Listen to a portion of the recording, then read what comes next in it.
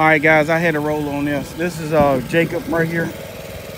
He has never striped. He striped these two lines. This is his third line ever on this planet.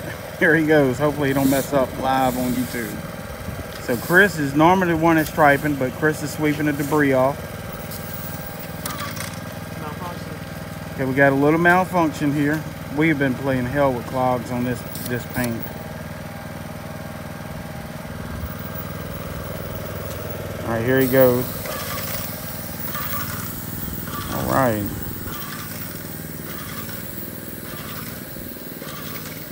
So that right there is number 3 ever in his life. Now, if he can learn how to do this, at some point he can break off on his own. He's a real young man, no kids yet. I always joke with him. I said I see twins in his future, but he's a young man, and one day he can start doing this on the side, whatever he decides to do in life, whether it's diesel mechanic, because he's a phenomenal mechanic already, or if he does just something else, he can always do this on the side to provide his family with an incredible way of living, vacations, and whatever they want, just doing some of this side work. It wouldn't have to be full-time. I think they're having a little trouble seeing it. Can y'all see that line? Yeah, all right, well, he's doing really, really good. I'm really proud of him.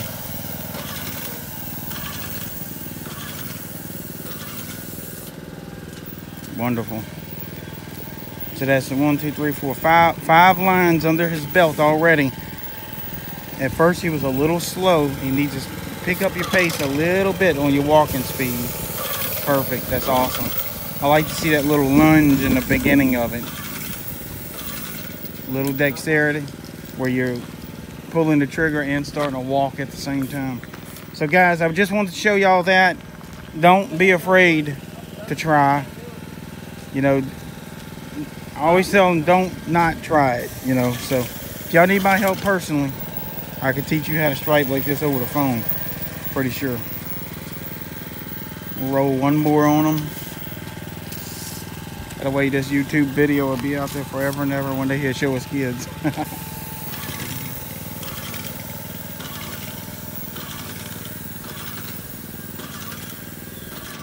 And look, there's parking lots all over the United States. Small towns, big towns, everything in between. I've traveled a lot. I see, man, nowhere, everywhere I go, Florida, Texas, Arkansas, Tennessee. I mean, I've been Missouri, you know, just anywhere I go, is parking lots that need to be done. I've Googled in that area there may be one line striper. And he probably can't keep up. He's probably killing himself trying to keep up. Some of these parking lots haven't been striped in years because they just can't find no one to do them.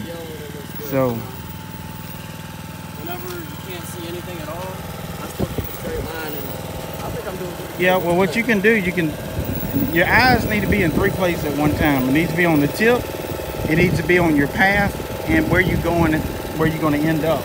Yeah. It takes a little practice, but you're doing great.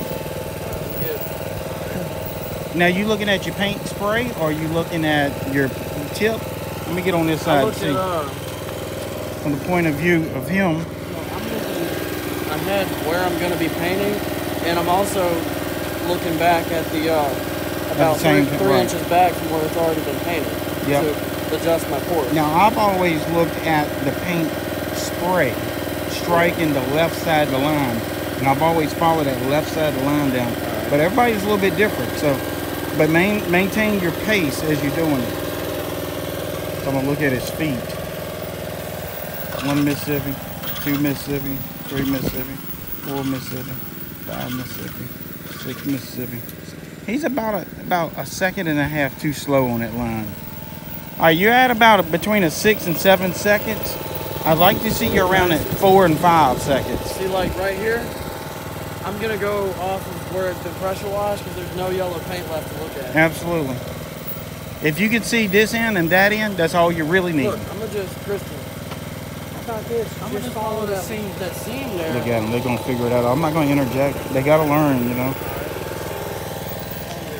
I've sitting there watching them go back and forth for 10 minutes before. I was like, just do it and get it over with. I can see this clearly. I don't know what they fussing about. All right, that's a good speed right there. Awesome. 4, 5. Yep, that's right on the money. Now, this is close to the front. I don't think all right, come back, turn around. This is going to be incomplete, but at least it's about 70-80% done. How much paint we got in the bucket? You getting low? About an eighth. All right. How many more lines we got over here to do? All right, hopefully we can get these 6. Reason why I'm wanting him to pick the speed up, because we don't want to load this paint up too thick on this line. You end up getting a hot tire pickup on it. So you kind of want that about anywhere between 12 and 15 mils wet, and it should dry between 6 and 7 mils, generally speaking. If it starts to dry at like that 10 mils, let me get on this other side so y'all can see. Oh, he's striping like a pro now. Give you a break, Chris?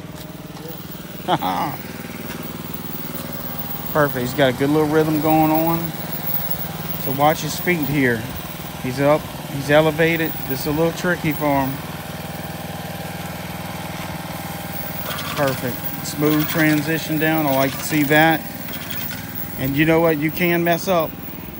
And if you do, it's like a quarterback throwing an interception. It can get in your head. And you could end up, one mistake turns into 2. And the next thing you know, you got 3 or 4 bad spots out here. And we don't want that to happen. So I guess it's about 7 or 8, 9 lines he's done so far. He's rocking and rolling. He's gonna spin it around. I try to like to minimize our steps. We always stripe from left to right. I'm sorry, from right to left. What am I thinking? So that way you're not crossing back over your wet paint. Perfect. Now this machine, you know, it's a medium weight Titan 2800. I also got a 2850 series, which is a little bit bigger wheels, a little bit more gallons per minute. But this machine right now is probably on, I don't know, 45, 50% power. You know, I can crank it up and blow and go. I mean, you can really run behind it, but doing these singles, you don't want to crank it up that much. If there was some nose-to-nose parking, yeah, it would work. Got a little clog there. Turn it around and tap it a couple times.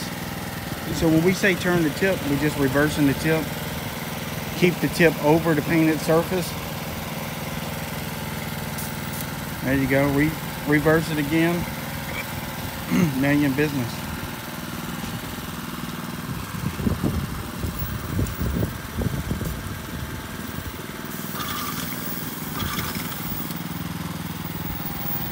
All right, guys, we're about to go load up some more paint and then run our handicaps. If I see something else, I'll roll some footage on it.